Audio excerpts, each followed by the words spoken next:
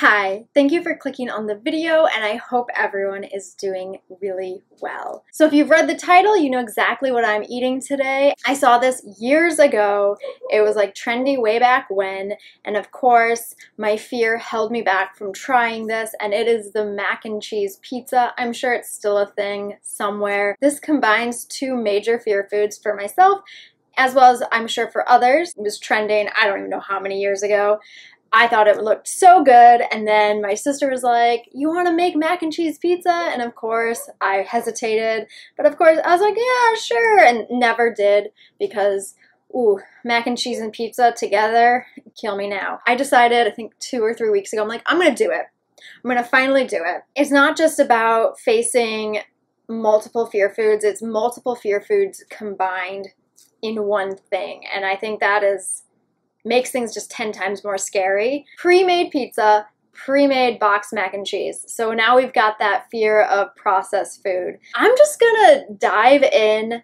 I'm gonna eat it. Disclaimer, I am not recommending that you sit down with a massive amount of your fear foods and just, you know, binge away. That is not what I'm saying. What these videos are about is 1, facing your fear food, and 2, if you were to eat it all at once, realizing that there's no reason to be embarrassed, ashamed, feel guilty. You're gonna be okay. You're fine. Don't worry about it. I'm gonna do the outro now because I always seem to forget to do it at the end. So if you enjoyed this video, please give it a thumbs up. I mean, I am about to eat a huge, massive amount of mac and cheese and pizza. So give it a like, please. If you absolutely hate this video, you can give it a thumbs down. That is cool too. I don't mind. If you are not subscribed already, maybe consider subscribing and hit the notification bell to stay notified of all future uploads. If you have any comments, questions, video suggestions, anything at all, feel free to leave that in the comment section below. Be sure to follow me on Instagram because not only do I post every single day of what I am eating, my full day of eating every single day, but I also post before and after pictures from these challenge days to really emphasize the point that eating like this is not going to make you fat.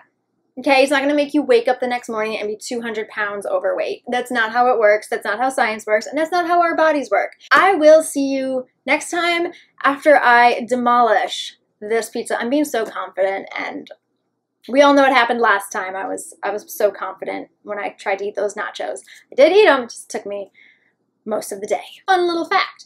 Yesterday, I had pizza because I always eat pizza on Sundays. And now I'm going to eat pizza again, which just adds to the fear because eating pizza 2 days in a row, that sparks the old, you're bad for eating pizza twice. I could eat pizza every single day. Maybe I will eat pizza every single day for a week and prove to myself that it's not the end of the world if you eat pizza every single day. Add that to my list of things I want to try. Let's do this. Look at that. Oh my God, it's steaming. It's so hot. It's mac and cheese and pizza. I mean, how can you be mad at this? Oh my gosh.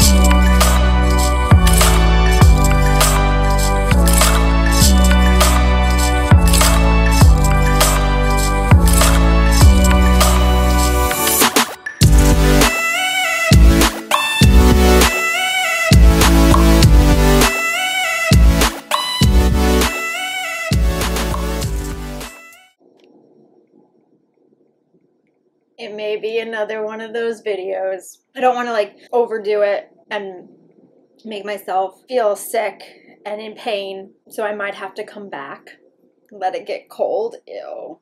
I like cold pizza, but cold mac and cheese on cold pizza? I don't know how I feel about that. One more slice, maybe?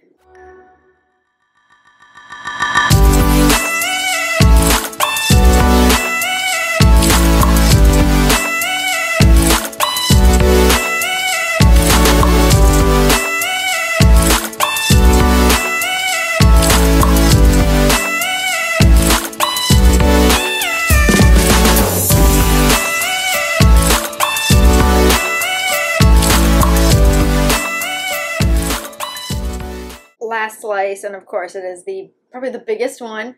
So here we go.